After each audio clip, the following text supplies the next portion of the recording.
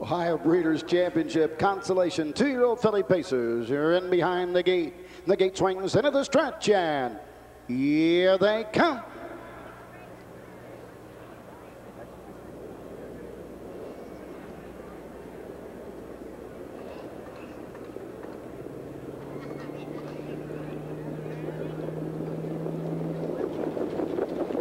Often pacing Whispering Winds goes right out to grab the racetrack early on. Heart of a Hero gets away second. Geisha P up on the outside third. He into the turn. Dasher's Girl pacing up fourth. Racing fifth. Happy Tradition. Sixth on the inside. As they race down the backside, RACEY TERRI trailing the field. Eyes of a Tigress. They're in straight alignment as they race over to the first quarter mark with Whispering Winds and Jeff out.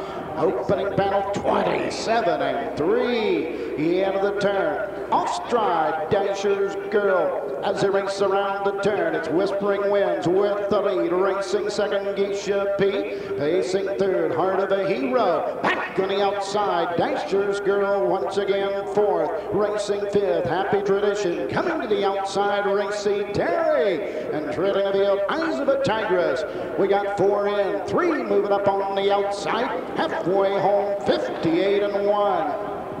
Into the turn and going to the 5/8 mark. Whispering Winds has the lead by a length and a quarter. Racing second as they race around the turn. Dasher's Girl racing third. That's racing to the backside. Geisha P up on the outside. RACEY TERRI now fourth, now third coming on. And right with her is Eyes of a Tigress on the outside fifth. But they got to catch Jeff out and Whispering Winds. 3 quarters, 1:27-4.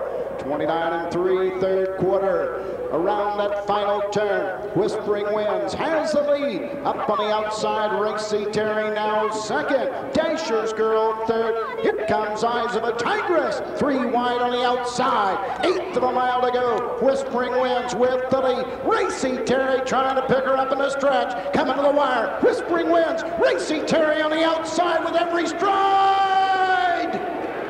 1:59-3. Well, it did look like RACEY TERRI might have gotten up there at the last moment. She ended up going off as your 6-5 favorite. Good closing move by her. 2-year-old filly pace number 5, RACEY TERRI. Ed Mullinex of Amherst, Ohio. Kelly O'Donnell trains Greg Grismore. Ian Nosaki getting his second win of the week here at Delaware. 2-year-old filly by Towner's big guy to RACEY. Home winner, 1:59 3/5. And this is the second pacing filly out of a Sun Sam mare that's won in the 2 days here at Delaware. The late Sun Sam, who recently passed away, and a Towner's big guy filly. And the Towner's big guys, he's kind of an underrated sire, but he's very, very successful. A lot of his horses have a real big stride on them. And we saw the Towner's big guys do very well at the Meadowlands early in the meet this year. Yeah, I think some of those that Virgil Morgan brought out probably fell into that category, and they did race pretty well at the Meadowlands in the winter.